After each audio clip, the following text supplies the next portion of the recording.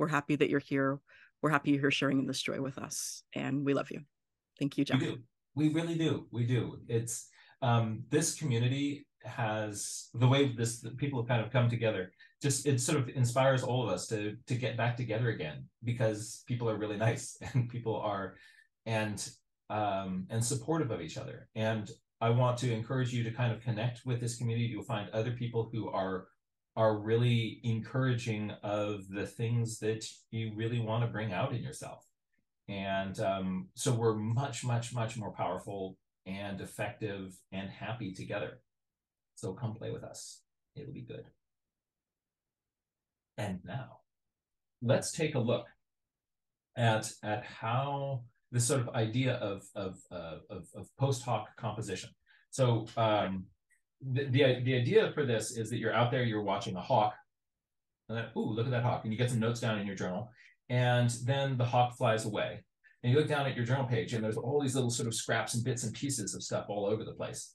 And you're thinking like, that doesn't really kind of, I've seen other people have these sort of cohesive nature journal pages. It looks like they stand them ahead. Some people do, and that works really well for them. It's like some people, before they make a nature journal page, they'll say like, I'm going to kind of create this, block this out, sometimes even using golden means and things, and I'm going to put a title here, and they plan it out in advance, and that's really, really cool. I'm usually not that organized because I just like squirrel, and then I start putting squirrel stuff down, and then I get all this squirrel stuff on my page. But then sometimes the pages look like there was like this intentionality, this overall plan. But today what I want to do is show you how I do that. And then there are two interesting reasons about why. And maybe we'll start with those. So I'm going to bounce over to the Thrill Cam in just a moment. Let's go there now. Whoop. There's the Thrill Cam.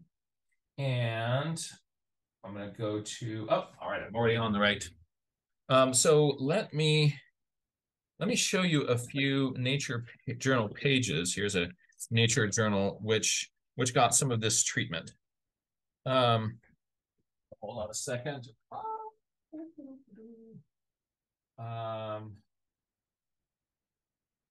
There we are. All right, so there's a little bit of this business going on here. Here's a page with some, there's stuff about white-crowned sparrows, and it's singing a little song here. Here's some By the Wind Sailor love happening down here. And because there are these two different sections, it kind of feels like there's a little bit of planning there. There's this weird thing that I found. I got to show you guys the thing. Here is the thing. Found this on a beach. This little part broke off of it. It was attached here. So found this thing on a beach. And at a micro level, I don't know if we can focus. No, we can't really see it. This surface is covered with all these little plates that are on the outside, and it's on both sides. And so far, everybody that I've talked to, nobody really has a clue what this is. And it's this strange thing. I even had a hard time figuring out initially, is this an organic thing or is this a synthetic thing? And I believe this is an organic thing. There's some sort of inner kind of crust. So there's my mystery, the thing. There's the thing. But it kind of looks, it's sort of, pulled together. Like there's some planning in putting this nature journal page together. Let's see if this can go up a little bit higher. All right. Let me see. Here is a nature journal page about this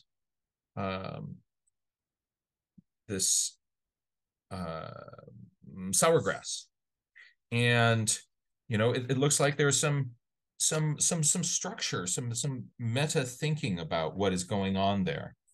And let's go for one other example.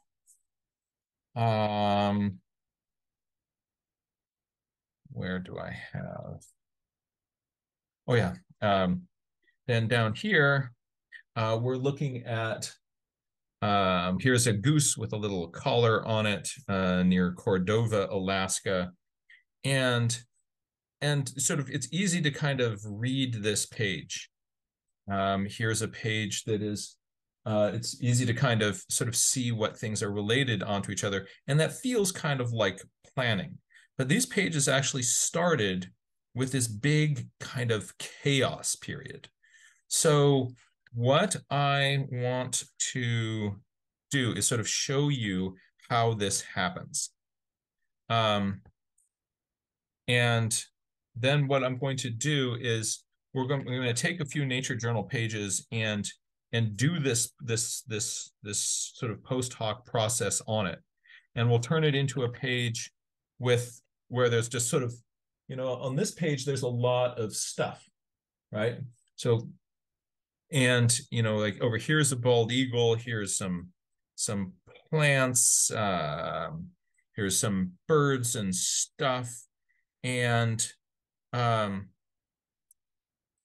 there's basically most of my real estate is taken up. But as you look at it, you do kind of get the sense like this was this sort of haphazard jumble experience where all these little things came together. We're going to take a page like this and we're going to kind of give it the treatment. And you're going to see that that makes the page easier to read. It makes the page more physically interesting and easy to understand. And the third thing that it's going to do is it's going to help me remember these events and these observations more clearly. And the reason that I'm saying it's going to help me kind of remember more, I'm now going to bounce back to different speaker.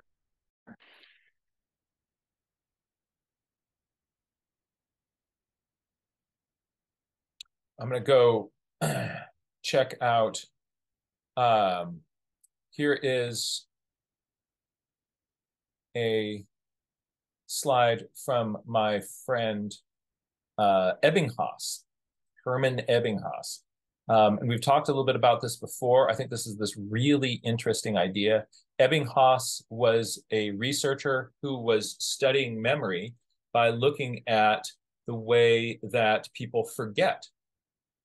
And what Ebbinghaus's discovery was that is really, really powerful and interesting is that when we learn something, when we first learn something, we're going to call at the end of that class, that point where we are 100%.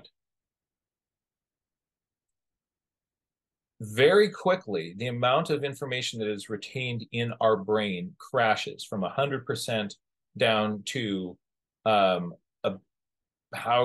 30% here. Within the first hour, you're down here, right? And by the end of the first day, you are less than 20%, and it then kind of flattens out there. So these lines kind of come, you crash and then you flatten out. And so you go through all the work of learning something and you just lose it. This isn't something that just happens to you. This happens to all of us. So here's what Ebbinghaus discovered is that if you then review what you did within the first hour, you kick your learning back, your memory retention back up to 100. But then as you are forgetting things, this curve flattens out at a different point where now you're maybe 35%. And if you review that, and that is if you did nothing else, right? You just within the last hour, you review your notes, you're going to kick your memory up from about 15 to about 35%. That's a huge difference. But he also found that if you review that material at the end of the day, right, then you're going to flatten out somewhere around 65%. Whoa. And if you review that within at the end of about a week, then it flattens out at a much higher rate. And so what I'm saying there is that through these sort of periodic refreshers with stuff, you get your brain needs the signal of repetition with effort to help you learn. And this gives your brain that signal. So what Ebbinghaus is doing is saying, don't learn something and then not touch it again. Learn something, review it, review it, review it, and then you've got it assimilated into your brain. And then you're going to kind of keep it at a high level. So these little periods of revisiting stuff that you've already studied and done are really, really helpful. Really, really helpful. So here is, so when we are doing this, what I call post hoc composition, it is an Ebbinghaus review of what you're done. And you're also going to be a maker in that moment. So you're using, by adding stuff onto the page of your journal when you do that review, we're going to involve the production effect, which is another thing that improves our memory to get us to kind of retain more of what's going on. So this is we're going to be doing a little Ebbinghaus review of what we were doing. Now, hold on a second. Walking across the room, getting a little notebook here. Got my little notebook here. And I'm going to change the microphone back. So we'll come back to that page in a minute. And here's how I think about this. There are some little waterfalls there. So let's say you have here's your nature journal page. And you walk out there and you say like, oh, whoa, check out, there's a what's it over there. And so you make a little sketch of the what's it. There's a little sketch of the what's it. And then the what's it moves. And so you do another little sketch of the what's it. And then it turns, no, then you get it, and there's another little sketch of the what's it. And then the what's it kind of turns sideways to you, and maybe you kind of get a little bit more of the kind of a little study of, part of that what's it. And then the what's it leaves, and you're thinking, wow, that was so cool. And so I'm going to make some little notes about the what's it over here. And then I can kind of annotate this thing. And, as I am making in those additional notes, I'm getting my brain just to kind of engage with the what's it a little bit more. And then I walk down the trail and like, ooh, there's a who's it.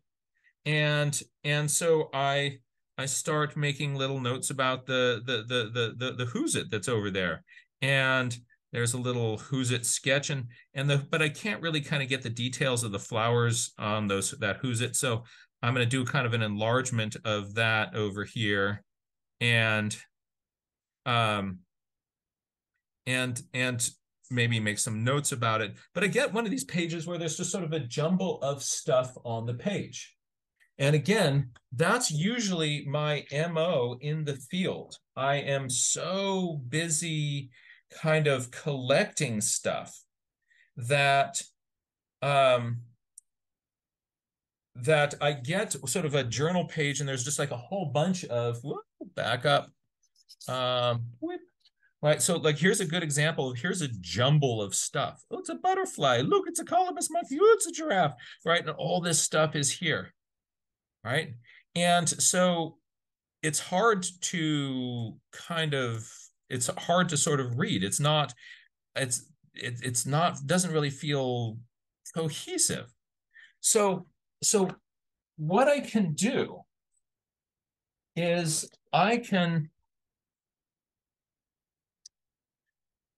here's my who's its and what's its. What I can do is I can chunk information in this page. And what I'm going to do is I'm going to say that this stuff here is all a unit. And I'm going to draw a little frame around that. Right? What that does, oh, let's zoom down on that. What that little frame, and notice on this part of the frame here, I'm breaking out of the frame. This is sort of breaking the box. If you've got an object, a couple of objects, it's okay to put some of them in the frame, but let one of them at least break the edges of that frame, and it will just visually be a lot more fun. Why do this? It's just fun. So what that does is it says this is a chunk. And let's say I'm going to kind of put in a few more kind of notes about the who's its, head here. And maybe here's another little who's its head. I can also chunk this stuff together. I can chunk this stuff together. And so what I might do is say, where did I put that? Oh, here it is. So I can chunk things by putting a box around them. Another way I can chunk things is by, let's say I'll show you some other ways of chunking things. Here's some objects. If I want to chunk those together, what I can do is just take a little bit of tone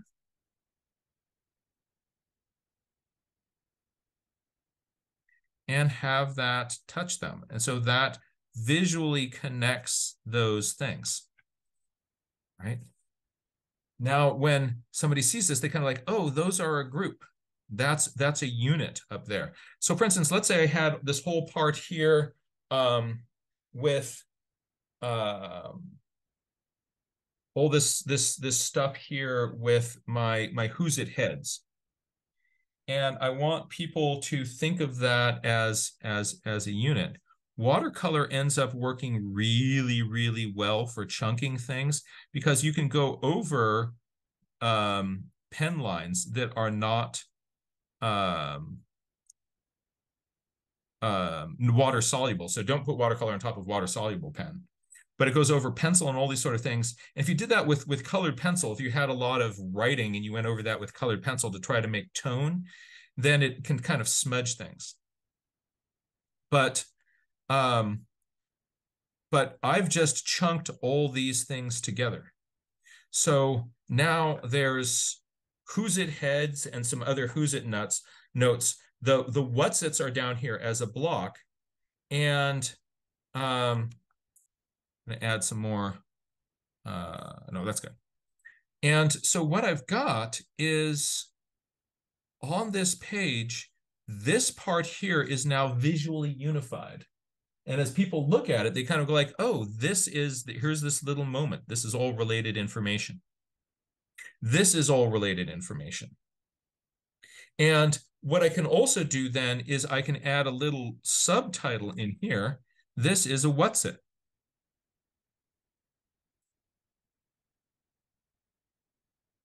And this is a who's it.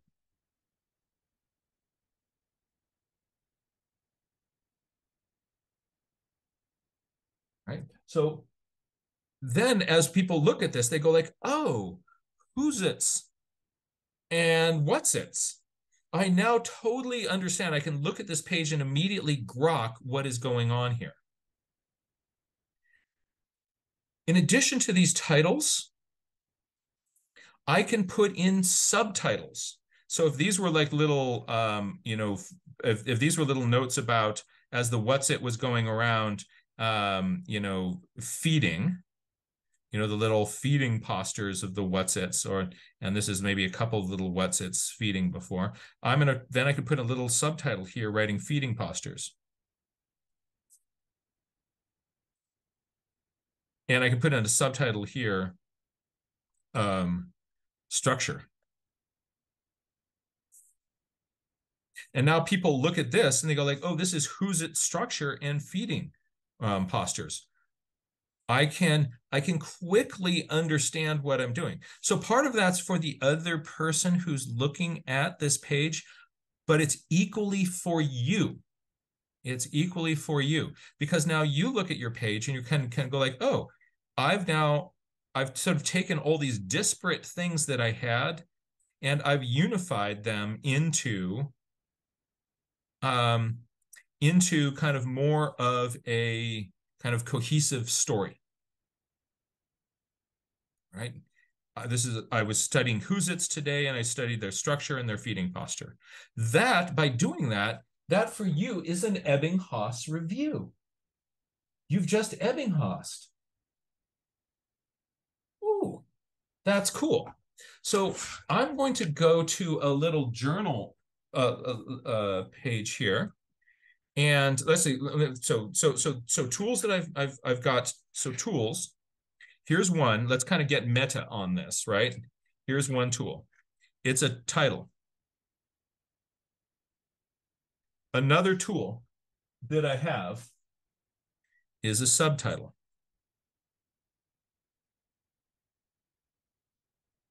I can use the tone chunker. I can use a broken box.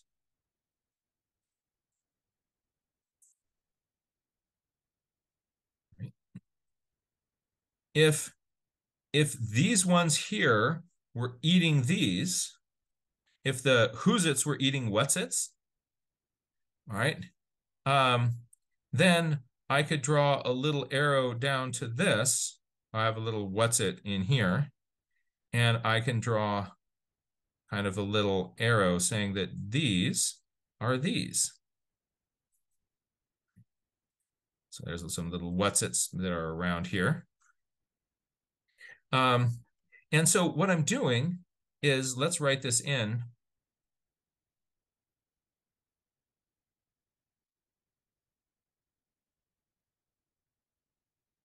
This is metacognition. This is thinking about what I'm thinking about. And I'm doing that all on the page. And it goes from this jumble of stuff to I'm really thinking about it and analyzing it. My brain is linking stuff together. What are the chunks? What are the connections between those chunks? How are things connected? How are things separated? The other thing that I will do when I'm doing this is, if I make a particularly interesting discovery, I can go like, wow, this is really important. I can put a little star next to something. So ways of sort of showing emphasis, you can put a star next to something, because we often think of stars as like, ooh, look at this. Another thing I can do is I can put in a little exclamation point.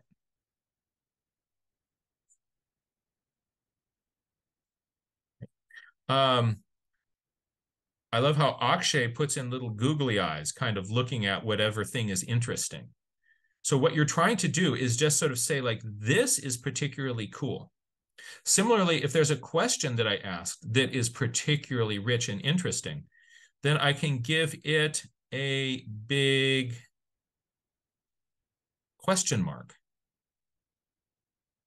Fiona loves to, with her kind of question marks, she will then color code them. So if she writes a question and it's about the Who's-It, whatever color I was using is sort of the prominent color in Who's-It, she'll then color in that question mark that then visually ties. Let's say there's like a yellow bird here that she was studying. She would do that question mark yellow. And so it visually associates that question with whatever you're looking at. This is all metacognition. So it gets you to do an Ebbinghaus review. You're thinking about your stuff again. You are organizing things that are already on the page without having to move them around. You are separating some things and unifying others. Let's take a look at a real nature journal page and see how this kind of post hoc thing happens. Oh, one other thing. If you want to, there's one thing that I would keep in mind as I'm putting stuff down on my page.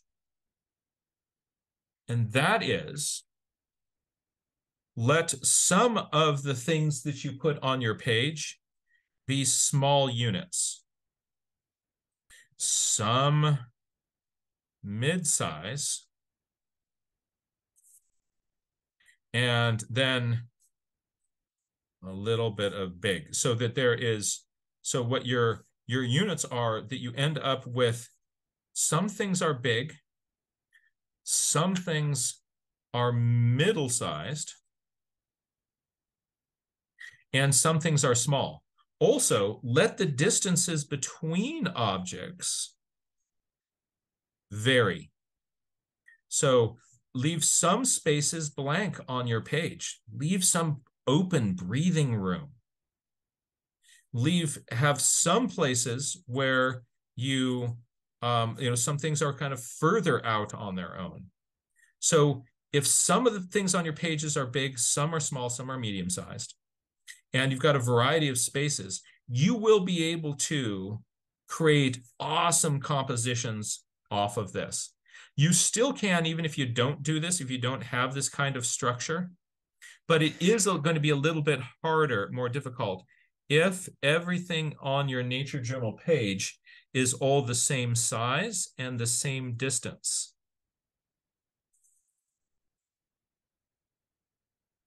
That gets a little bit more difficult.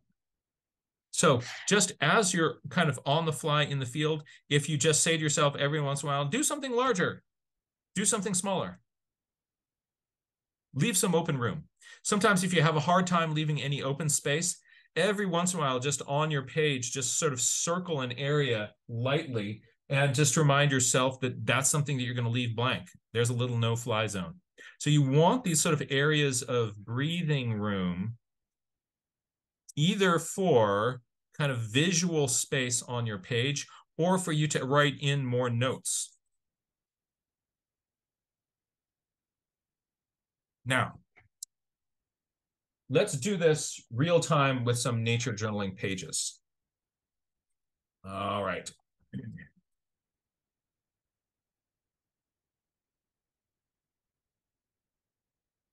Here is some notes about a plant and stuff. As I was doing it, let's zoom back. So here's some notes about a plant. How do I do kind of get myself to be Ebbinghaus on this? While this, I did this the other day with a group of kids, and we were looking at these sourgrass plants. And I want to get myself to remember more about this.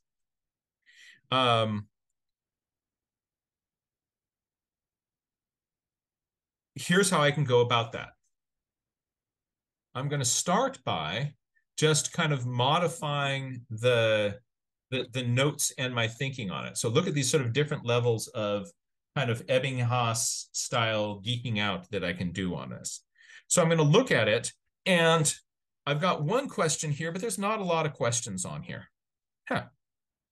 I do have words, pictures, and numbers, and I don't see any it reminds me of. So I've got my notices, I've got one I wonder. Well, that's interesting. I'm now aware, because I put stuff down, that I only asked one question. What are these purple spots? And I'm going to say to myself, looking at what I was doing, you know, that are there things that I noticed that I was kind of curious about in the moment that I never really kind of officially geeked out with?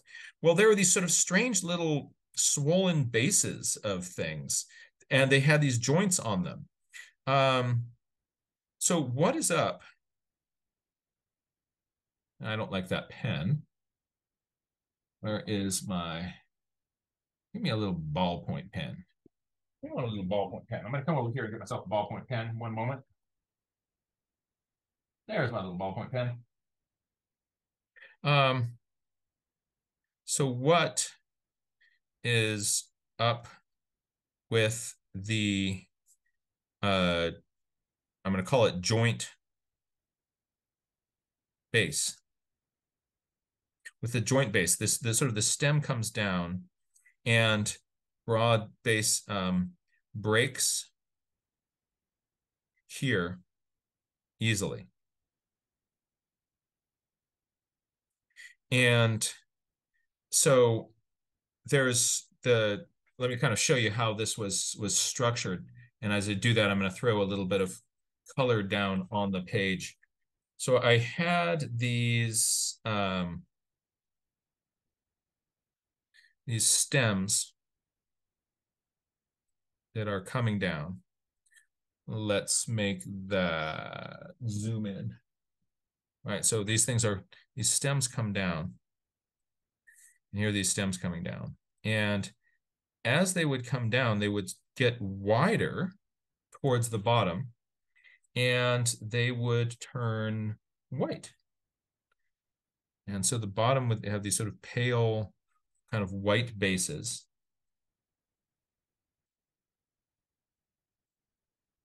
So I'm going to put a little bit of, this is toned paper, so I'm throwing some gouache on here.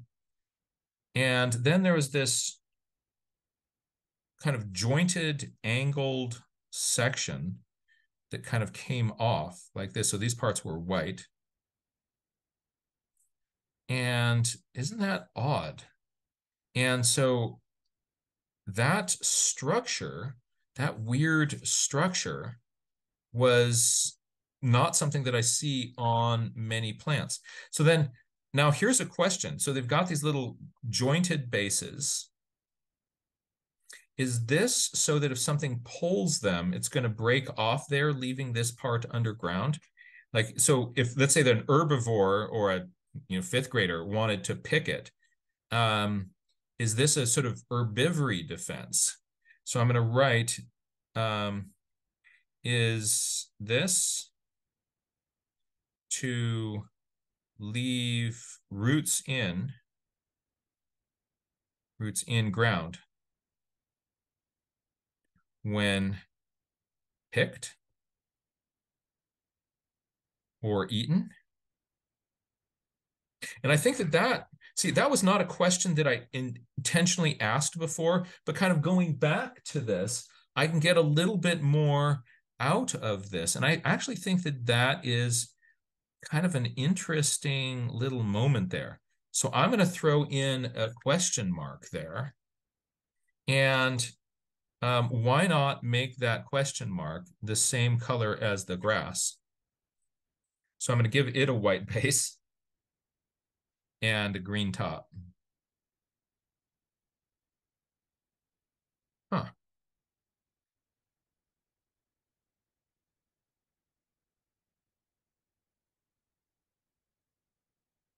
That makes me want to kind of take a closer look at how these little bases are connected to the taproot. I did see that it had a taproot. When I was making this little quick kind of habit sketch, it was showing that there were that the leaves were all down here, right? So I had leaves that were all down here. And they all, I'm going to draw in a few.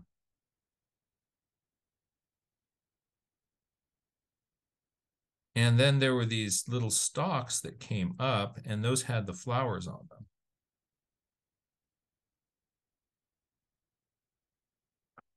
And the flowers were yellow. So I am going to put in some yellow flowers.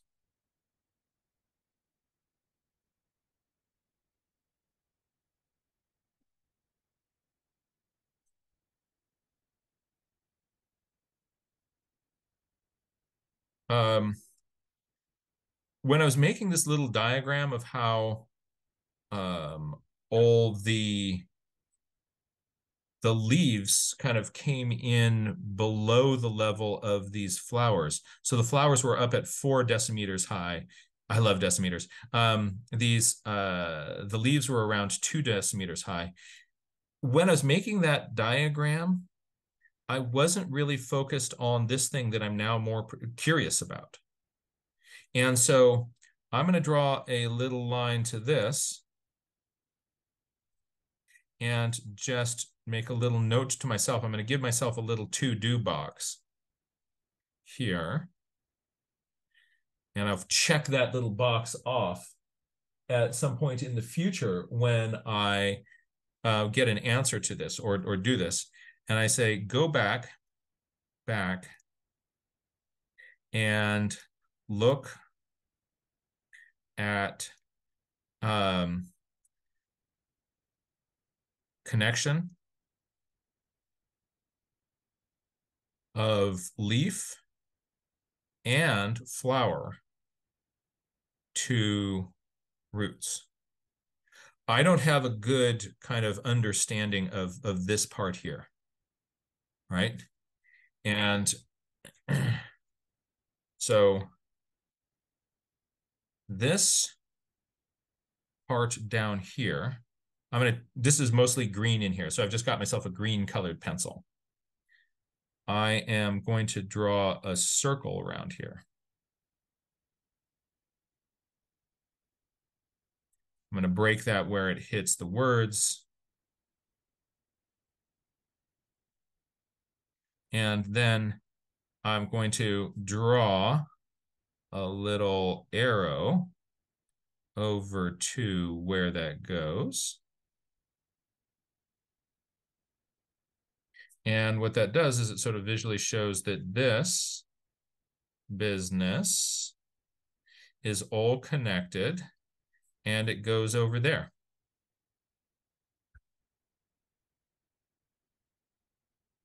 I'm going to make this show up a little bit more. I could put colored pencil into this, or I can use watercolor. I'm going to here use watercolor because that watercolor, the nice thing about the watercolor, or here I'm using some gouache, it's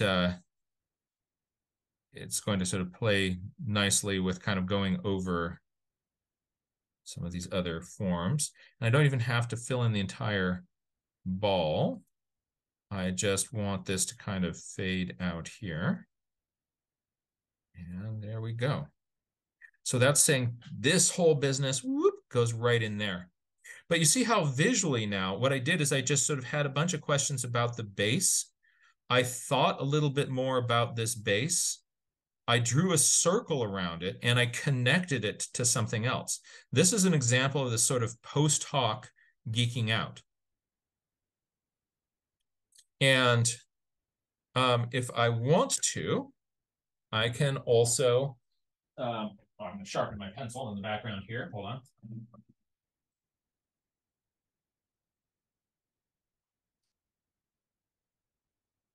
I'm going to put in a little subtitle here, roots. Or what are these? Maybe it's the, jointed base. So I'm going to write joints. Joints.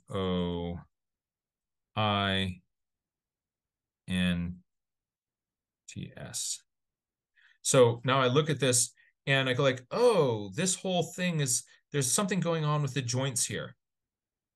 Right? A little bit hard to see on your screen, but. So this is an example of kind of getting metacognitive with something.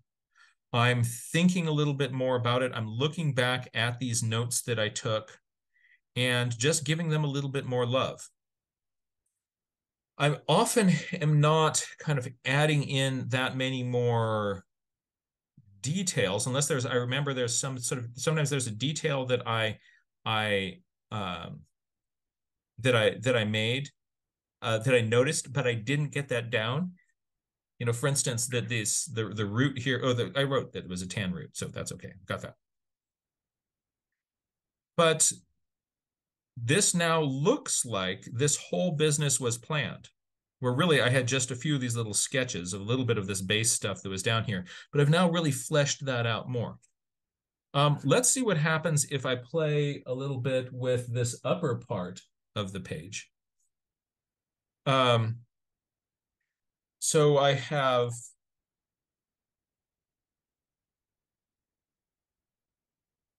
these yellow petals. So I'm putting a little bit of gouache down. And it's really fun to put gouache on toned paper. So I'm just getting to do this. And I'm not going to, I don't have to fill in the entire drawing. It actually is visually sometimes more interesting if you leave some things just line art or the start of your kind of working out with something. And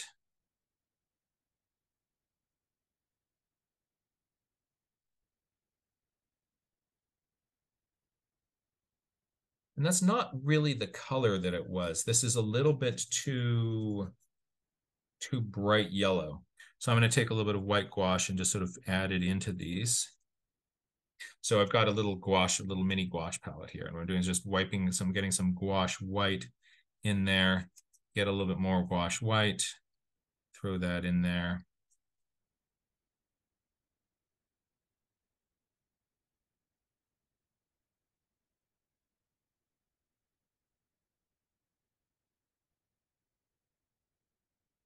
And I let that dry.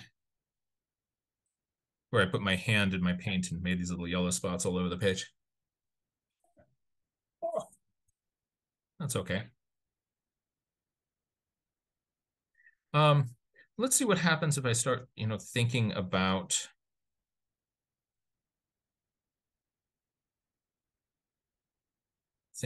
this.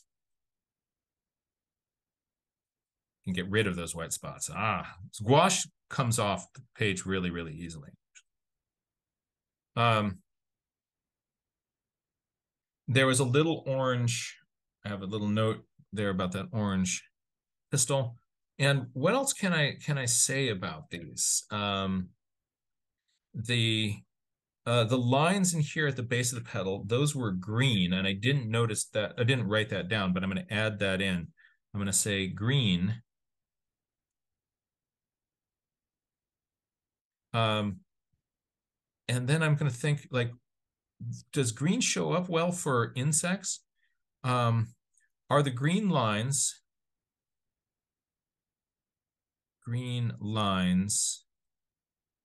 nectar guides?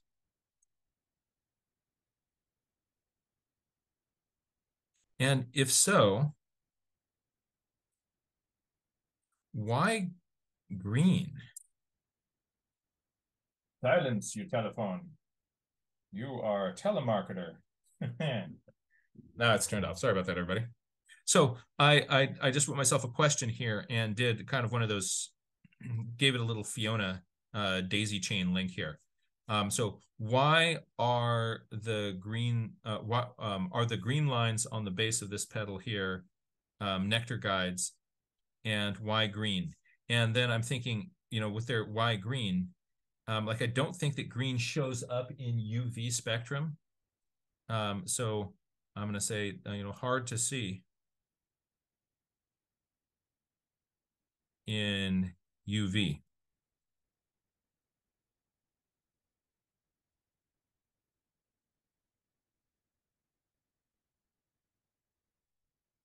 And why not make the word UV kind of purple? Ultraviolet.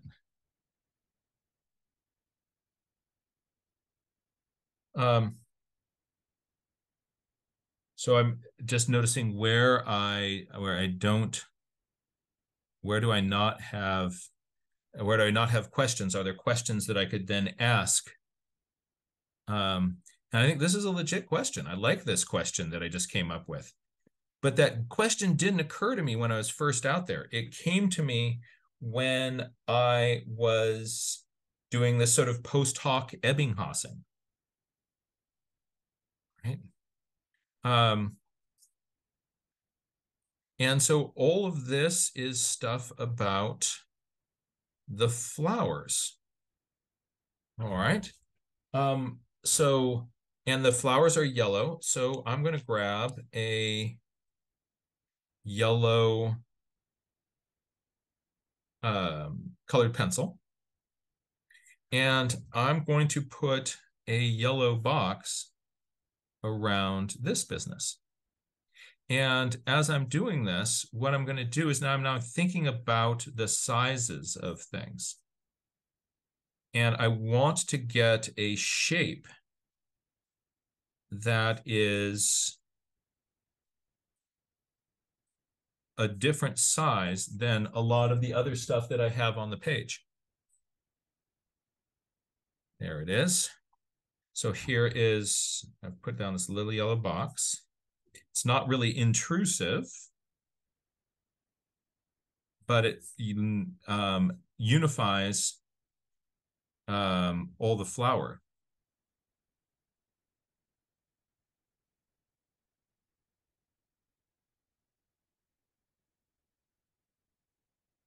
So I've got my little roots, the joint section, I've got my flowers. And so I put a little subtitle on that. So it doesn't really, jump out here because of the color of the page, but I actually kind of like that. I like that little, why don't I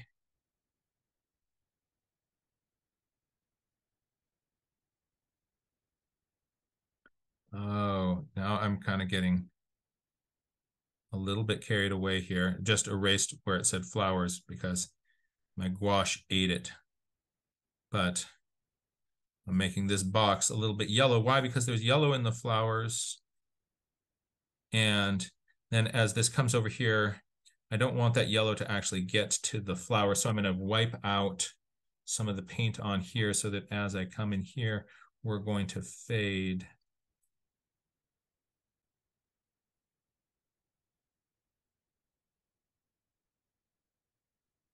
Ah, that's kind of fun.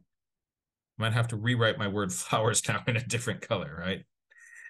Maybe it has to be green now. All right. I'm going to let that dry and put it in there. And then, so there's this one little bit here about flowers. I like this kind of UV thing. Has kind of got some emphasis because that's a cool question. And then this joint business down here, that's given that emphasis. I've gotten so much more out of just coming back here and messing with the page. And then I realized I don't have any metadata here. So this was at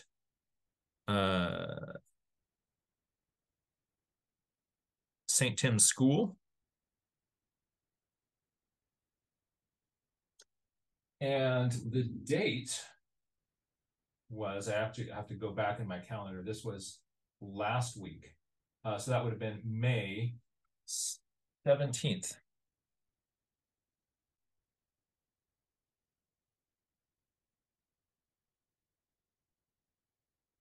Right. There's a little bit of metadata. And that's fun. Now,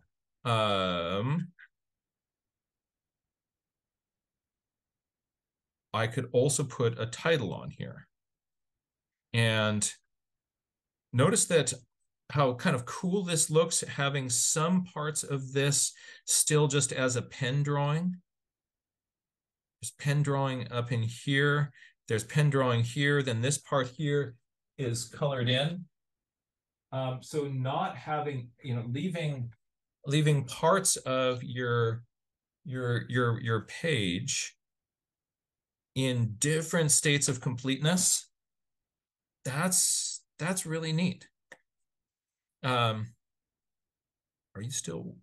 No, it still needs to dry a little bit. So I'm going to let it dry. But maybe I can put in a title here. And I'm going to crowdsource this. Like, what is there, what for you is the most interesting thing going on the page? You could title something like this, like a page, you could title this Sour Grass. You could title this Oxalis pescarpi. But sometimes titling something just with the name of what it is less interesting than if you kind of look at sort of the ideas here. What for you was the most interesting idea? And so I'm going to crowdsource this.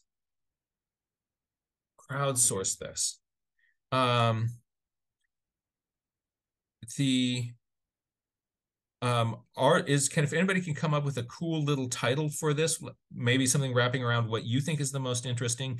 Bonus points if you can slip a little bad pun into it, throwing down the gauntlet there to y'all. Meanwhile, I'm going to add a few other notes. The flowers,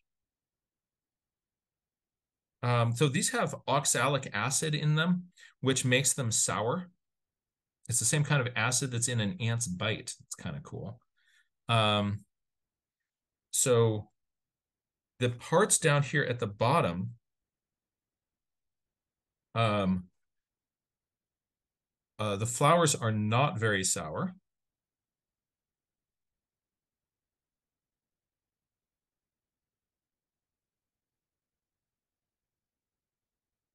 And I need to go back and check them to see if they had any sourness at all. What if usually I just nom eat this whole thing. And yes, you can eat the flower.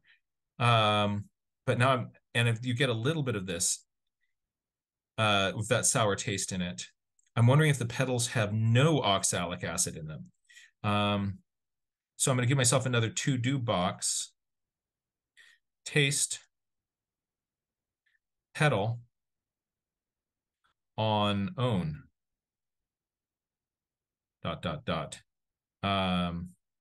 Sour. So you can do a little pH test with your tongue. And base is very sour.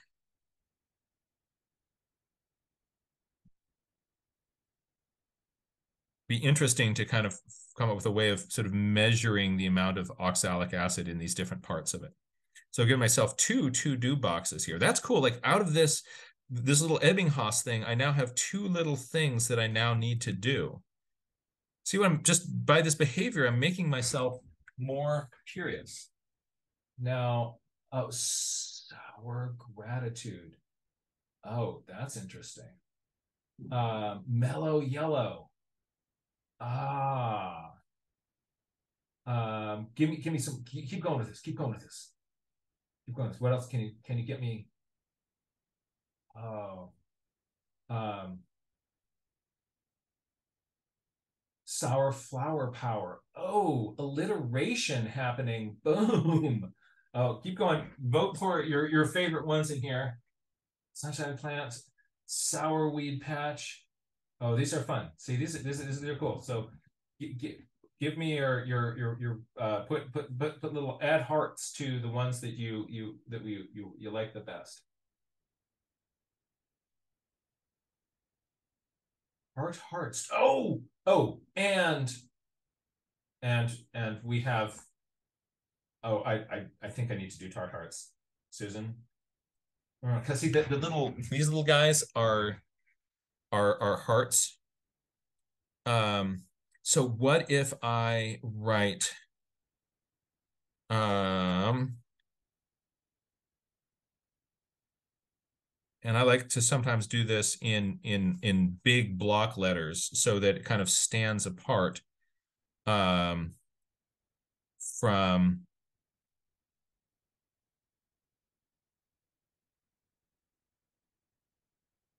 and I'm going to make the A be one of the little petals.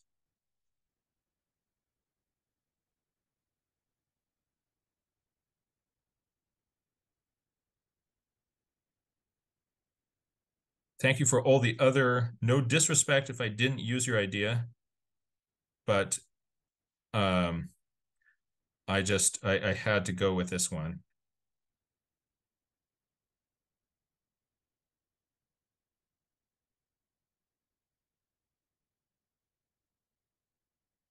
And there's another A. Oh, good. I get to make another A. H-E-A. R. For some reason, I often spell things in my big, bold titles wrong.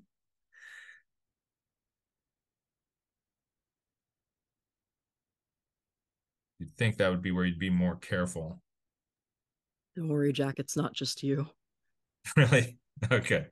So I just wanted to do this because then I get to, I didn't color any of these in, but now I'm going to have some fun because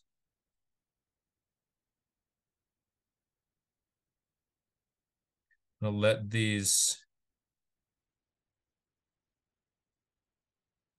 be green, and I'm going to put some of these purple, there are these little purple spots on them. See in there. I was wondering what caused those purple spots. I have to let that dry in order to do that. And so now it's looking like, oh, this was all planned from the beginning. You see, there's this whole other kind of page boost that has come from um,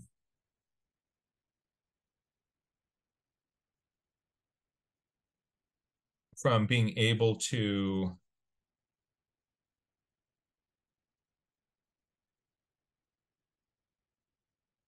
get meta analytical with it.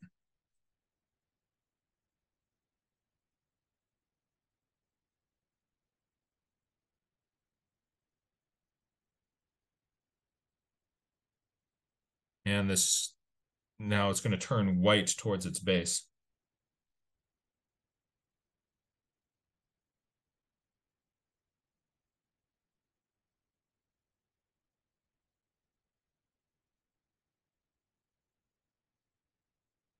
As a little shout out to those little joints.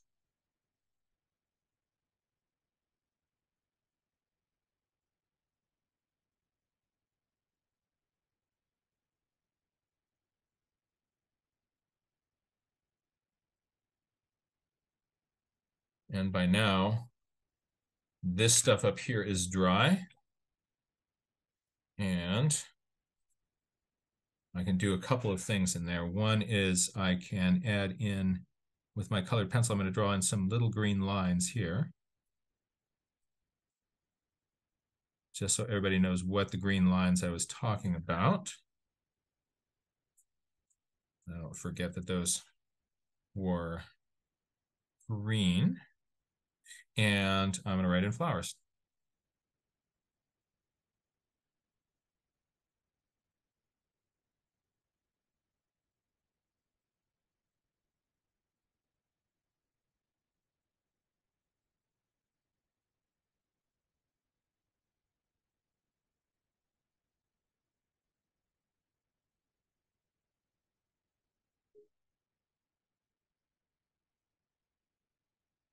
There's the little flower power.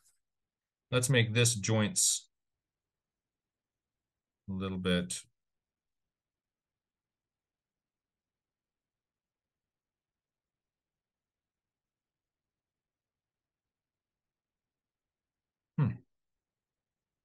So doesn't that look intentional?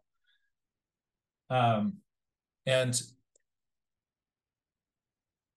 so one thing, so you can think of this in several different ways. One is that because I went back and reanalyzed this page, I got a lot more out of it. It got me asking questions that I didn't ask before. Oh, I didn't do any it reminds me ofs. Oh, so everybody look down at this. Can you give me some good it reminds me ofs? What are some it reminds me of? Anything that you see here, any of those drawings. Oh.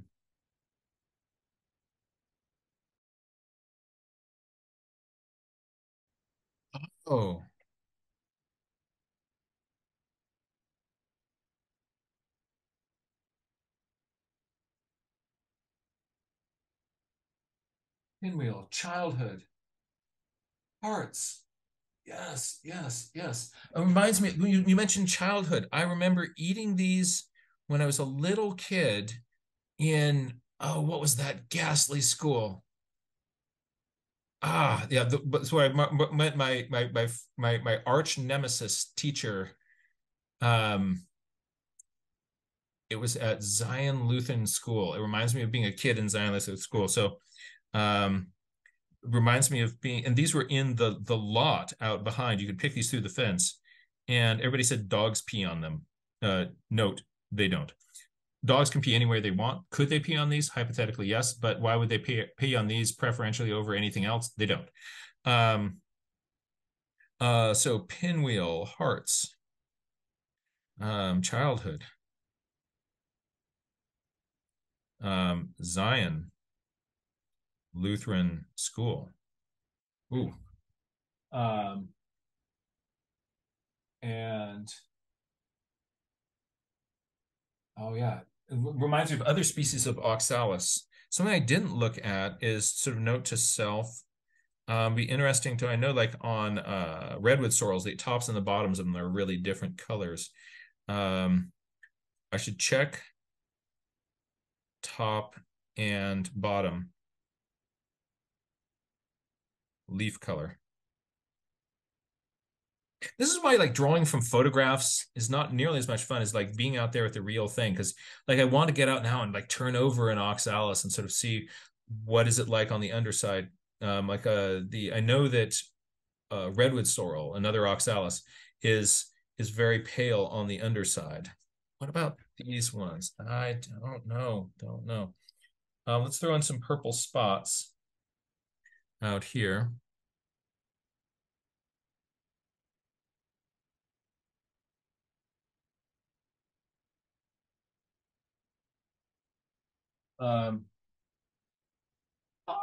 Freckles.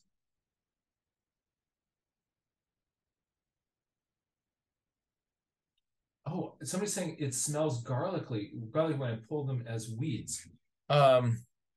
So check out to do. Check smell. I didn't know that they smell garlicky. Hearts. Susan Beckhart had a really interesting to do to add to your list. And that's to have a look at them in the late afternoon or evening. Oh, that's right. To see if they're doing that fold down thing. Yeah, to check.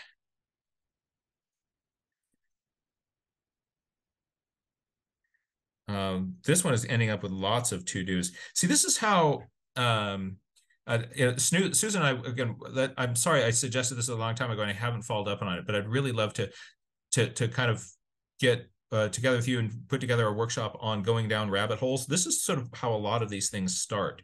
You notice something that gets you notice something else, you notice something else, and there's all these little potential rabbit holes just from this this little thing. So actually, I need to kind of give myself what am I going to do? I'm going to have to draw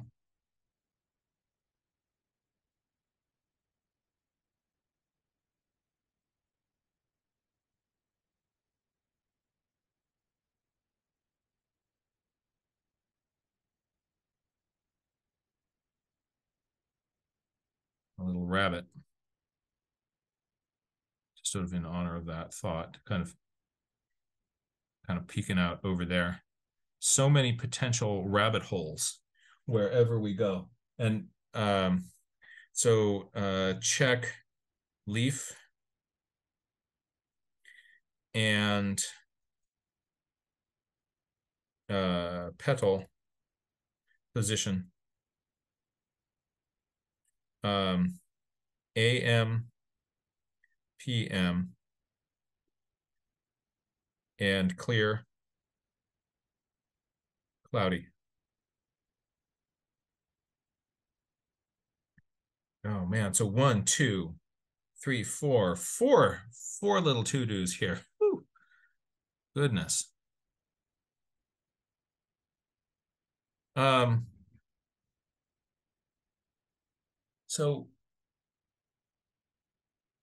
So that page had some useful stuff on it. It just went to 11 though, because we might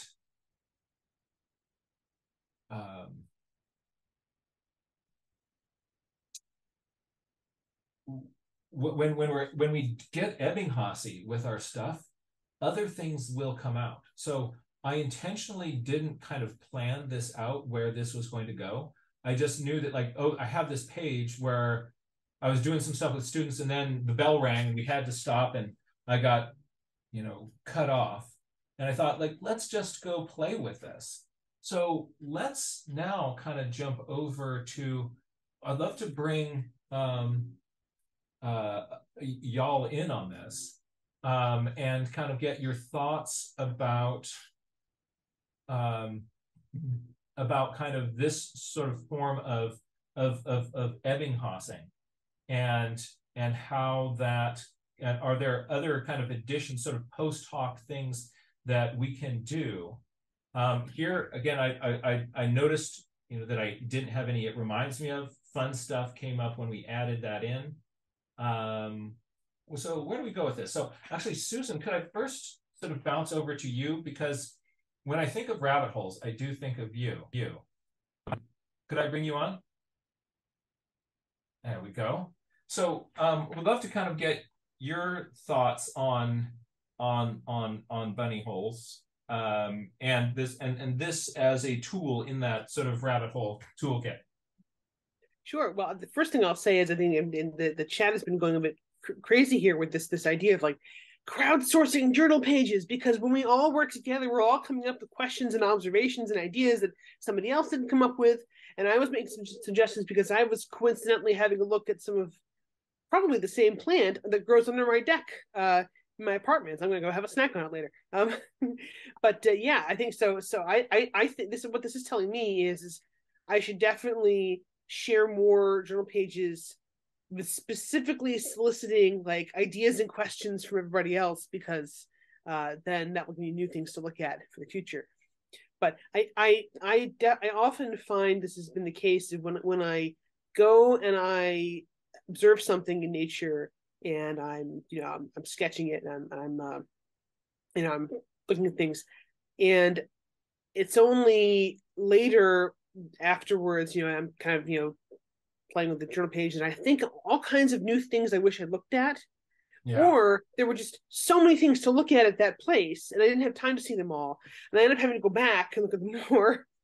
And so so I have a lot of times where I've like gone out to the same place multiple times, specifically like because there were aphids in those galls on the sumac.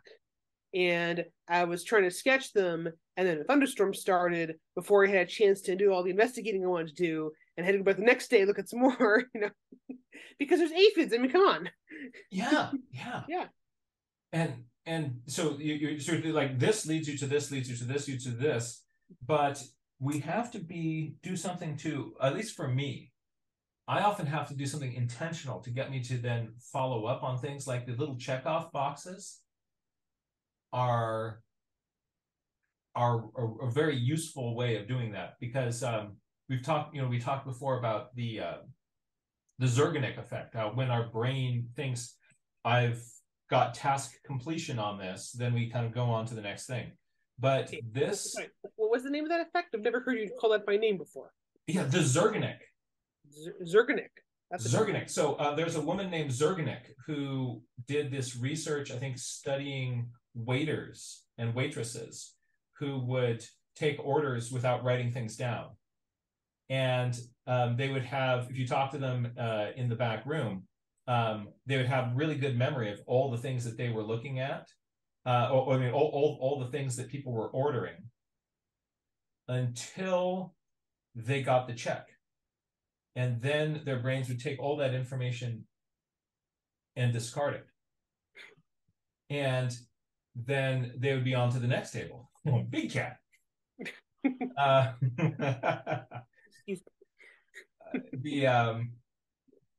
And so that that is now that's referred to as, it's the Zergenic effect. We should. I've talked about this researcher so much. I should try to track down Zergenic and find Zergenic and see if we could bring Zergenic in for one of our talks. amazing. Wouldn't that be cool? Yes. To meet the Zergonic? Wow, that would be. But okay, I'm gonna have to put my little. Got my I'm little so to-do glad to have list a here. name for this, because I tell my students this I said, oh, my friend Jack told me about this phenomenon, and don't you notice this happens? So now I have a name to put to it. That's great. But I'm thinking now I should more consciously put little check boxes for myself. One thing that I noticed that I do when I'll go out.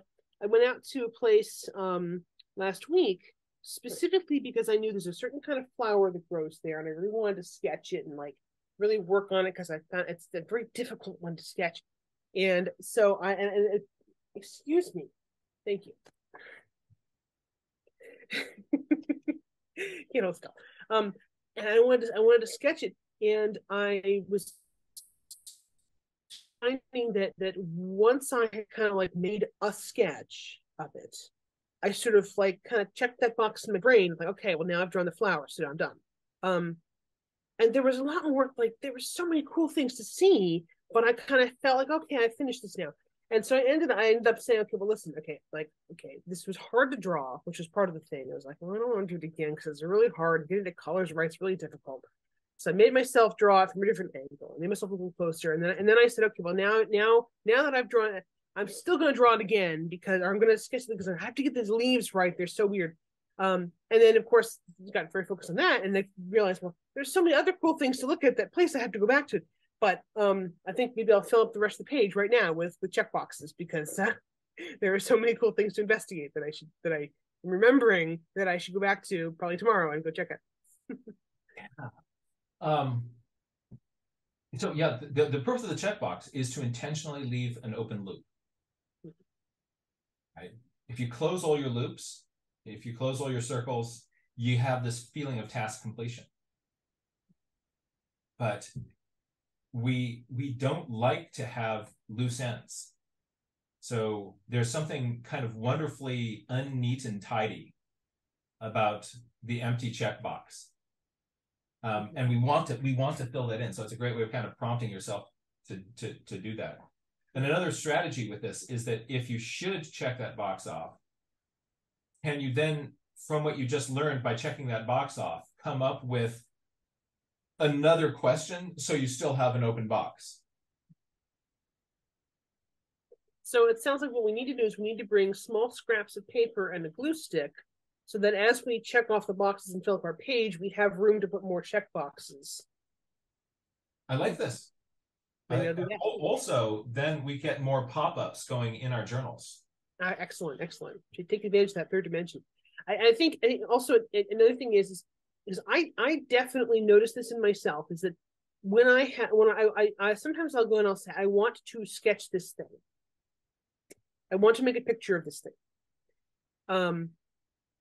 And I want to investigate it. I want to learn about it, but I want to make a picture of it. And so when I have sketched the thing, I'm like, all right, good. Check that box in my brain that I've sketched that thing. Now I'm going to move on and sketch the next thing I want to sketch.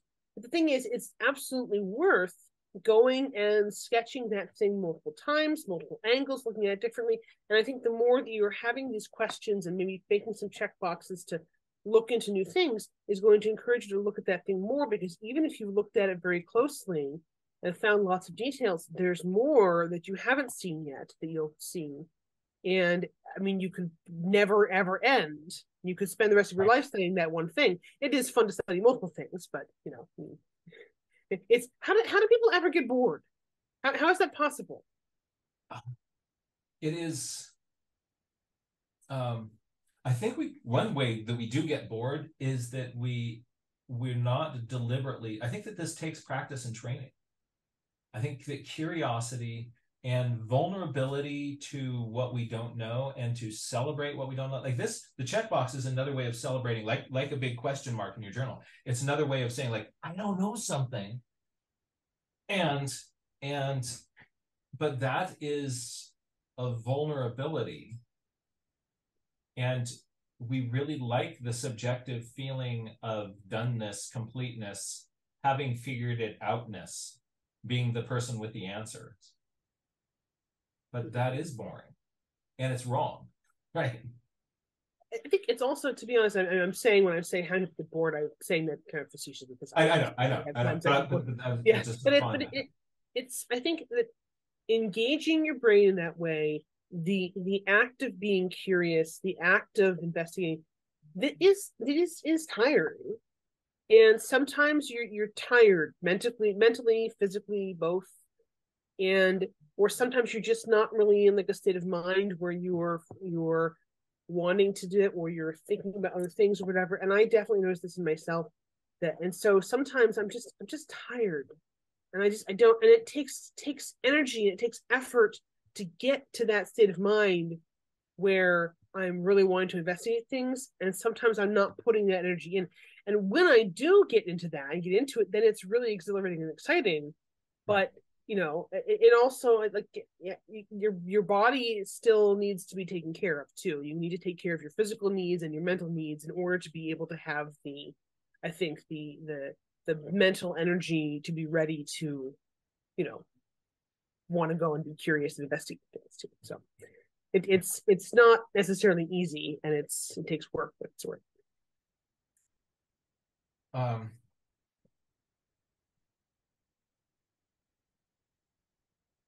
Yes. It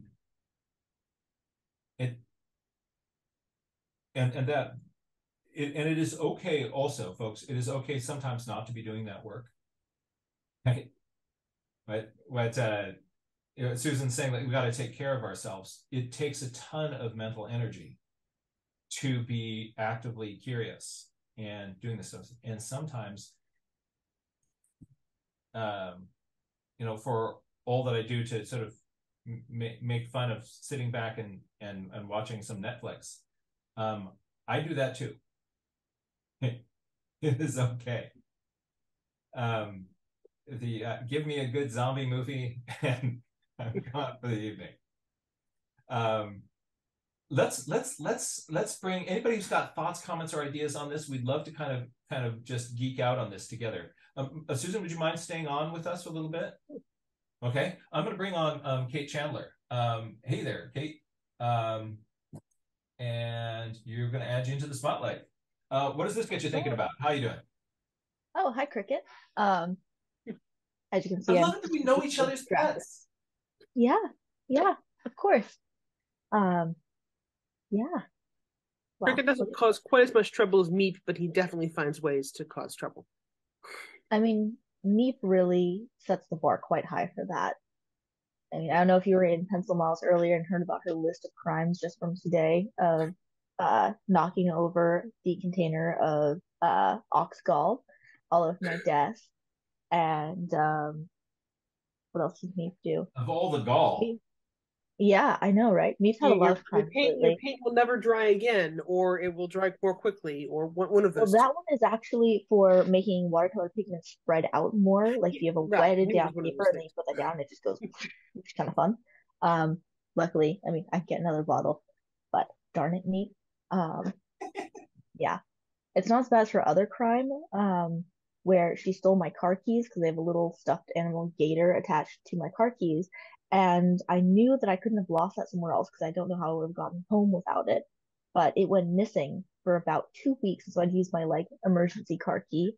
And on Mother's Day, who do I see sauntering across my room carrying the little gator with the key? I'm like, oh, you have it. You stole it. Oh, I just found this. Yeah. I don't know how it got under the couch. She has 2 little deposits where she hides her stolen treasures, under my bed and in her little REI cat tent. Yeah, so I have to clean those out regularly. I found such important things like my passport, knives, various pens and pencils, my car keys, and a few other things. The cap to the ox gall? Well, no, she just knocked it over. I hadn't tightened it down enough so it spilled, but yeah, what a cat. Anyways, what I was going to say about the sort of exhaustion and whatnot, that's actually been a big challenge for me lately because I've been working, I've got all kinds of commitments and whatnot. Like right now I'm hustling 2 places, and people really kind of pushed my boundaries on what I was saying, like this is what I can handle right now.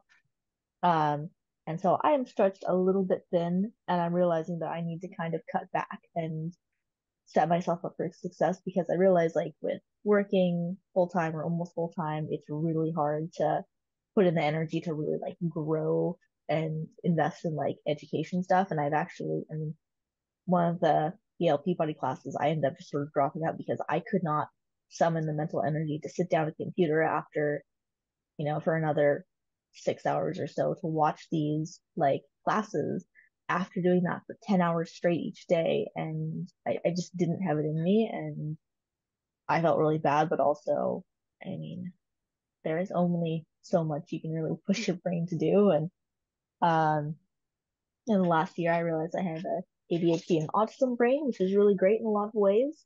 It just doesn't really work necessarily well with a lot of things that are expected of people in the 21st century, like the whole thing of sitting down in front of your computer for hours a day for work. Like, that's not really something that I can sustainably do. And so I'm looking like, okay, how do I shift into doing something where I have a lot more control of my workflow and can manage how much socialization and the timeline, all kinds of stuff. So I am kind of looking at how I'm going to uh, give myself more time to really work on that and kind of establish doing my own thing. And I think the best way to do that might actually be going back to California for a while and hanging out with my parents, and hopefully trying to maybe do some shadowing for that CSUMB program and see if that's something that I can really feasibly do, or even if not, just finding some of the resources down there. And yeah, it's just hard to kind of have so many things going and having to support yourself and all that, and also try and build a different educational career. Um, so yeah, that's fun. It is really hard to take care of ourselves. Sometimes we're feeling this pressure, I should be doing all these different things. Oh, absolutely. I mean, it's so hard even just to like consistently keep myself fed, because I feel like there's other things that demand my time more. And so, and that's a big thing for keeping your brain in healthy functioning condition. And that's something that I regularly fail to do. And I just feel like I'm really not being good to myself, and I need to figure out how to make that work. Yeah. Yeah. That's So, okay. Sorry, Susan. Yes. I was just gonna say I understand that it's sometimes even when there's things that you really really want to do, but it still ends up kind of demanding more of your time, more of your energy than you have. And I have things that where I end up kind of asking more of myself than what's actually making me happy to do. And it's I want to be nature journaling all the time, and knitting all the time, and doing pottery all the time, and doing math with fun students who ask me questions all the time. I don't get to do that. I have to do the boring parts, and even the parts that I really want to do, I don't have the energy to do it all the time. It's frustrating, and I think it's really good that you're sort of listening to your body and your mind, and kind of figuring out how to kind of get yourself in a state where you can do those things that you want and enjoy it, and also feed yourself in this society that demands that we do things we don't enjoy in order to feed ourselves. Right. Yeah. No, that part sucks. And it's just hard because once I hit that burnout point last year, like I just so you know, I took about a year off basically. I mean, I didn't take it off completely. I was definitely very heavily invested in trying to establish some artistic stuff, but which I'm really happy about. But also I burned myself out so hard after just pushing really hard with academics and kind of having a very toxic attitude towards my success with that. And now whenever I start stacking things on, my brain kind of freezes up and goes, no, don't do that again. We need to stop, and kind of goes into panic mode as soon as we start getting overwhelmed. So that's kind of fun. And I'm kind of realizing that with, career building and stuff like that, I don't want to get stuck into this position where I'm like making very slow headway on the things I want to be doing. And so I think I need to make some big changes to kind of really force myself into that growth mindset again instead of being in the like stagnant area. Yeah. So yeah, stay tuned. We'll see what goes on with that. Should you come back to California, we need to go play, right? Yeah, I agree. Yeah. That would be really great. You're down in the Monterey area, is that right? Yeah, that's where my parents are. They're in San Juan Bautista, which is about 30 miles in 30 Yeah. miles. 30 minutes inland or 30 miles. I don't know. It's one of those units of measurement. I would have to check on that. But basically, it's a really easy hour and a half, 2 hour drive up to the Bay Area and about half an hour to Monterey or Santa Cruz. Great. So, yeah. I love that program they've got at Cal State Monterey Bay. I'm actually going to go down to there next week and talk to all the grads in the program there. Yeah, they just did their big exhibit at PG Museum, didn't they? Yeah. Yeah. So that's going to be fun. So we'll see. That's kind of the goal. I just don't know if they would take me with like where I am with my education right now and that history and yeah, that finding a way to fund it. But so maybe we can start a GoFundMe page for this. It'd be worth a try. Yeah, I'm gonna try and get more content going, like with the YouTube channel and stuff like that, so it feels like there's a little bit more momentum behind it. But that's another thing that like, we need time and energy to dedicate towards, and I'd like to do some stuff like I really enjoy the kind of scientific curiosity relationship like I have with Parker Gibbons, the herpetologist, and I would love to start doing some more videos with him, especially as like a field guide that we want to work on together. And I'm still trying to like develop a style for salamanders where they look like real. Well, I don't know. Salamanders, they very easily look very cartoonish, and I'm trying to figure out how to like stylize them in a way that feels right for that what we're publishing. But I'd love to kind of build on that. And I mean, there's so many things I'd like to do that would really kind of push me towards those goals. And I'm just realizing with my current setup, I do not have the energy to like push towards that. So I think I need to make some big changes to get back on that track. And I think that CSUMB program could really launch me into a whole new level of, nature That's journaling. what it did for me. I needed something just to kind of kick me in the pants and also to kind of give me, it's sort of like we were talking earlier about sort of a certification, saying the other part about having a certification, you're a nature journal educator, is that we all have this imposter syndrome. And I was saying to myself, I'm not an illustrator. I just teach classes on how to draw.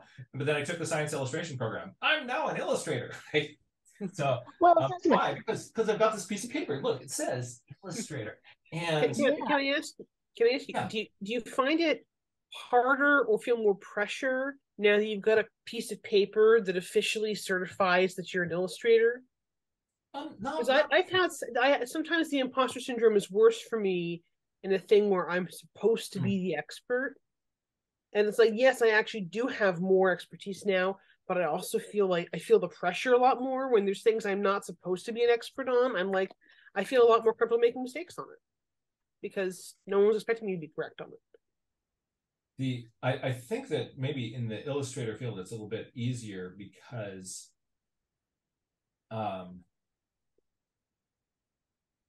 there's like the worst you're going to do is like you're going to mispronounce gouache. Sure.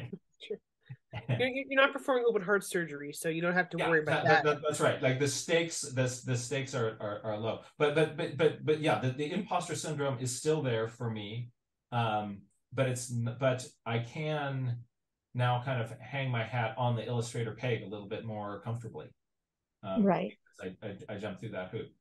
But it seems like it'd be more of a just intensive like skill building workshop on like really how to approach some of the really challenging stuff. And I mean, my main resources I've used that's actually really helped science illustration and every other field has just been your video archive. That's been the best resource. Fantastic. Yeah.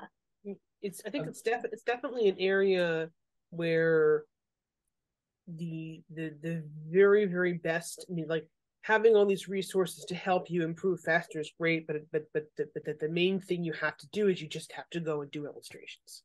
Yeah. I And mean, that's like, the thing. if you want to learn history, you can't just sit there and think about history. You know, like there's some kind of there is a certain amount of, like, you need to understand the body of work that has been studied before. Yeah. Whereas And with I would partially illustration, disagree and be like, that is a great well, way, that's a good because point. if you're thinking about it, you are immediately going to want to have an answer to something and you're going to start looking for it. So I'd say thinking about history is a great way to get into history. Well, sure, but I think the Yeah, thing is but I get your point. that it does require, like, going and reading something someone has written, and obviously primary sources would be the ideal thing if you always have that. You know, but I think it's definitely something where the illustration is like, you know, I mean, if all you were doing was sitting and watching Jack videos, you would learn a certain amount, but you wouldn't necessarily do the work. And I find that there's a lot of things I can watch a video on watercolor technique and then maybe be able to implement it the first try, but more likely I need to then actually sit down and engage with that and actually see how that works in practice, and improve my skills, you know, by doing it. Which I think is, you know, obviously, which, as you're flipping through pages here, you are obviously doing. Yeah, I was gonna say, like, the last one I did, I'm trying to get back into how, like, doing more of the studies is, I think you guys probably remember from when I do my intensive sketchbooks. So I decided that it's time to learn how to draw butterflies because I've really struggled with patterns and symmetry. So I watched one of Jack's videos, and I have just been doing butterflies in gouache, and I just got this really sort of cheap flimsy sketchbook thing. It's got just enough quality to not fall apart on me. And I've just been doing tons and tons of gouache butterflies, trying to some non-dead butterflies. Yeah, well, I mean, not that dead butterflies are bad, but still. No, but I think it's more fun to draw non-dead butterflies. So I've just been on iNaturalist and I look up butterfly, and I'm gonna work on doing the more dynamic poses, but I'm kind of trying to learn the anatomy and really how to copy down those patterns nicely. There's some little sketch pages. And understanding those veins and how things wrap around those veins is big. Yeah, I have definitely found for a lot of butterflies that have very complicated, like, spot patterns and things, getting the veins even approximately right first seems to be the key for me to then getting the spots to all end up in the right, because they're all in specific places either between or on the veins, and all the lines all go, you know. And so if you can get the veins right first, even approximately, then everything else kind of falls out from that. Yeah. That's great. I understand, Vea was telling me that a whole cluster of you folks are now geeking out on butterflies together. Yes, we're working on that. So I on that butterfly project. Is it okay to which one? I'm gonna add Vea in here. So, what you all been doing with the flutterbys? I texted Ivea, and I forget what the context of it was, and we were discussing the butterflies along with some other stuff, and then I had said we should do a challenge to try and draw butterflies every day to some degree and share those. And then I think Ivea reached out to Susan, and we need to kind of conglomerate this into some sort of butterfly group chat or something like that, to just compound the chaos. But yeah, it's kind of nice. You want reference photos? I can give you more reference photos than you can take a stick out. Although I have to dig through them, I never delete any photos, and so there are quite awesome. But yeah, same. So if anybody else wants to join in the butterfly challenge, we're collecting a kaleidoscope of us to do this. Yeah, it is open to anyone who. Is that the collective term for butterflies? It is now. There's kaleidoscope, there's flutter, there's a few others, but I like that it's a kaleidoscope. A kaleidoscope. So you're going to kaleidoscope of people together. That's good. Now, can we invite the non-butterfly moths in? Of course. Okay. I think so. Yeah. Like, what's the one? It's the lunar moth. That's really spectacular. I think I need to draw some of those. Yes, they're excellent. Yeah, some of my friend Parker posted some of those on Instagram. Oh, you are having too much fun out there in the South. That's great. Yeah. Yeah, so my approach, maybe I can do a little demo for this on one of our little workshops. But when I was working on my butterflies for my field guide, I really liked using coquille board. So I did them on coquille board, which is this textured pebbly surface board. And I would draw my picture on it. And then I would put watercolor over that and let it dry completely. And then I could hit that with colored pencil on top of it. And the texture of the coquille board kind of gave you the little micro scale effect of the wings. Getting your leopards on your Lepidoptera. That's right. Wow. Wow. That's really snipey. So that might be a fun one to that little approach to share with you. This is great. Yeah. I love that this little butterfly sketching team has emerged. Right. And you're kind of crowdsourcing each other for sort of best practices and ideas in how to do this. I should note in relation to butterflies is that July 1st is National Butterfly Count Day. Awesome. Which I'm gonna attend a training because our Albany Pine Bush, of course, they always, whenever there's a cool community science thing, there's always anything. So we'll have a training on that, and I'll know more about that. But I don't know if you have to be part of a group to do it or what. But go look up National Butterfly Count on July 1st and see if it's a thing. I don't know anything more right now, but I'm sure there's a website for it, and we'll find out. That's great. We should check that out. And as folks are probably aware, worldwide, people are just discovering right now that there's this incredible insect crash going on. And so keeping track of insects through citizen science, particularly important. Losing some birds is tragic because I love me some birds. Losing insects that we're aware of means that those are insects that are abundant enough that they actually kind of came to our awareness and they're going out.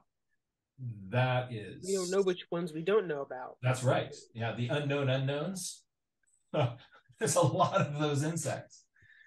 That's crazy. Avea, you held up that journal just a moment ago. Oh, yeah. I think you should show us some of that again. I'm going to close down all our screens so we can make that a little bit bigger, because that looked like some hardcore good geeking out. Good thing. So my butterfly obsession already had started with, of course, the Xerces. And so then, in addition to the birds, I've been trying to make a guide for insects for myself. And I'm planning to do full pages in using this journal that Susan got me. And I thought I'd start out with drawing the Lepidopterans. The way I did this is that I went onto iNaturalist and made a bounding box on the area where I do my restoration work, and then looked up the species listed that were under Lepidoptera. And so I found these ones, drew them small because I want to practice my field sketching when I don't have time to sit and draw a huge butterfly. And the hard part for me is getting all of these minute little details. And I'm thinking that's not really practical if I'm seeing it just kind of flutter by, but I'm going to figure that out. So started with that. Practiced like first putting down a base coat of paint and then adding the details using either black pen or in some cases pencil. Then kind of went on, it might take me a moment. Hang on. Goose. Sorry, I'm just going to use this because this is easier than having to lean back. Jalen's Rassichism. We love that. Oh, wait, here. Okay, good. Yes, found it. Here. Butterflies. Ooh. So starting out drawing them in different angles with the foreshortening, this one is where I start to play with how the patterns are. This one looked like an intermediately difficult pattern. This one is was challenging at first, but it's one of the easier ones, and I've got to turn that blue. So ignore that. This was from your video, Jack. So I think that you've got the wing that is foreshortened that is close to you. It's super easy for us to make the wingtip as sharply pointed as the one that is not foreshortened, but that foreshortening is really going to blunt and round that little wingtip. So that's really cool. Thank you. And then it's also fun with like the dots, that the dots also get foreshortened and they turn more into ovals when it's the one versus the circle. And so I was trying to work out how to do these patterns, and I might have to go back with a pencil. I was trying to draw the veins of this one before I drew it in. This was from a book of a Xerxes book. And so I drew the veins based off of what I could observe. And then, And then I was lucky. I got, there were the veins that you'd done in your book. So I looked at those in your how to draw and nature journal. And so I drew those out. And then the hard part was seeing if I could see all of these veins when I was looking at the others. Luffy friend right here, just for funsies. I think that's a silvery blue. I love the foreshortened spots there again. Those little oval there on that wing that's kind of turning towards you. Ah, that's cool. But hold your book up a little bit higher. Look at this crazy guy. Oh, wonderful little thing. That's got so much depth going on. And did you the wing on that I'm seeing on the left-hand side, the lighter one, hind wing, showing the veins by darkening did you draw over that in a light pencil, or did you work around that? I just happened to work around it with watercolor. There'd been a base coat already underneath it because I painted it in layers. So I put a layer underneath it, and then I painted over it with darker colors using the watercolor. So that this is just so lovingly observed. Thank you. And I found out that drawing if I'm trying to do a careful drawing, then drawing the veins helps a little bit more. So I tried to do that on this one using what I could observe. And this one was difficult because a lot of the pattern was obscured. And so then I realized that I'd actually gotten this sort of wrong. And I drew it again over here, but then I painted over it because it was really smudgy. And so trying to figure out, like, having the veins coming off of the discal cell is helpful because then you can pace out exactly where each of the patterns goes in. And so lots of counting and seeing how many ruffles there are, and then where the vein goes down into the middle of the ruffle instead of some of the other places. And so I'm trying to figure out the order of operations. I've been trying to figure that out for a while. And then how to do detail work and which brown is going to be the most appropriate. Realizing that if I'm having trouble seeing the veins, I could look at the back instead. This is later on, I'm going to draw this wing completely and see if I can get it better. And then I'm beginning to make a page full of blues so that way I can learn my blues a little bit better. There's 5 currently in the Presidio. So I've got 3 more to add because I'm going to add Xerxes at the end like I tend to do. It's your little friend. Yep. And so the Xerxes blue is your Patronus. Yes, it is. The beautiful Patronus. And so what I have to go back and do now is I have to add the textures on the ridges. So I have to count the ridges and then add the edges properly, and then block in. So right now the hardest part really is this order of operations and trying to figure out what to do. On this. This is really fun. What a rabbit hole. This work is not in vain. Thank you. Can I jump in with a question for both of you, gorgeous thought? Because one thing I've struggled with blues, that blue is so iridescent and shiny, but iridescence seems like is easiest to make it look iridescent when either you can see it moving, so you can see how the color changes, which is hard to do on a piece of paper, or when it's curved, like you've looked at like the head of a duck, for instance, the head of a mallard, and you can see where that very strong color goes very quickly to black, and that's what makes it look iridescent. I've really struggled with blues because the trouble is the wing is fairly flat. I mean, there's a bit of sort of, as you say, rippling in between the veins, but it's sort of like if you're looking at it straight on, it's very bright blue. If you're looking at an angle, it's a different color of blue. but the only way that it looks iridescent is that you start seeing the butterfly move and the colors change as it moves. So any thoughts on how to capture that? A little line pointing to it that says iridescent. That's good trick. I think also if you have your wings, they're usually not held out totally flat, and so you're going to have a different color on the one that's at a different angle. But that is really, really challenging. Mm-hmm.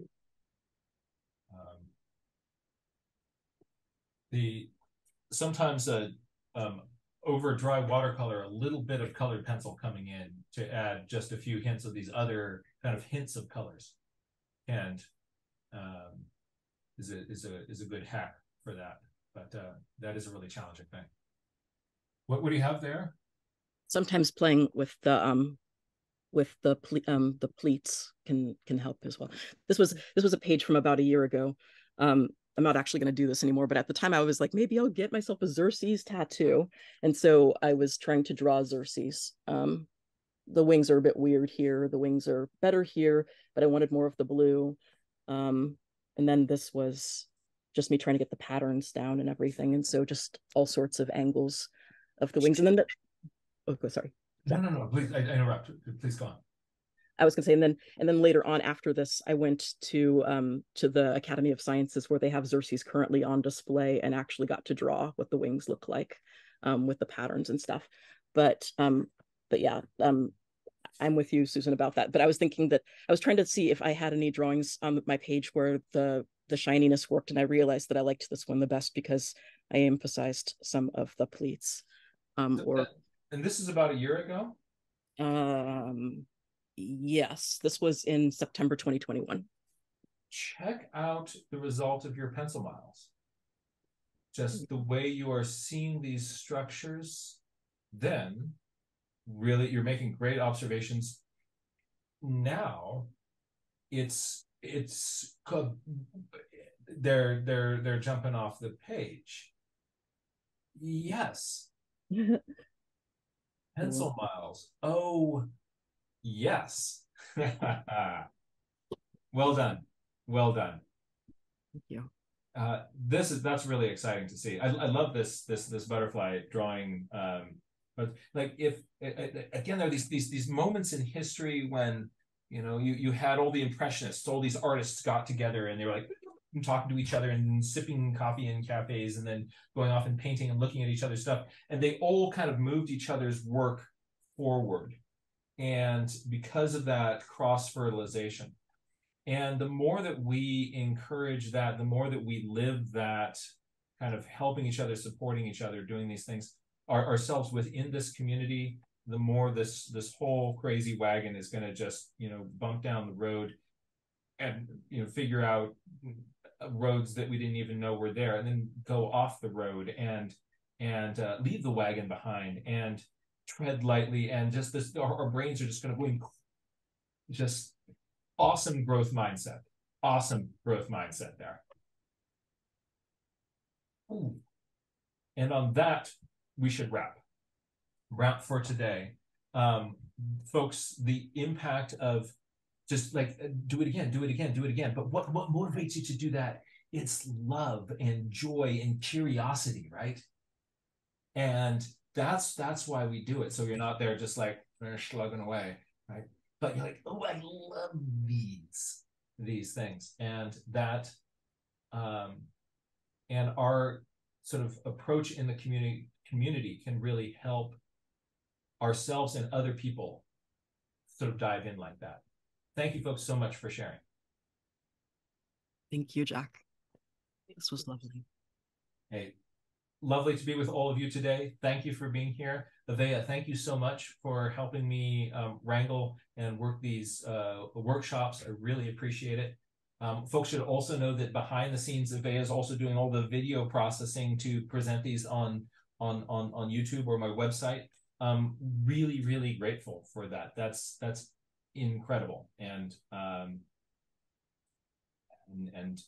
this stuff wouldn't be accessible if it weren't for you. Thank you. Take care, everybody. Have a really good day. I'm about to go teach science in my daughter's school. So with the 8th graders today, they're this wonderful group of kids. We have really fun discussions, and we're going to be getting into some crazy stuff today. So I have to scamper along and do that. Thank you all for being here. Thank you. Bye, everybody. Oh. Well, mine was kind of an oval there. I need to kind of get the top down coming down on my little heart. There you go. You got a good one.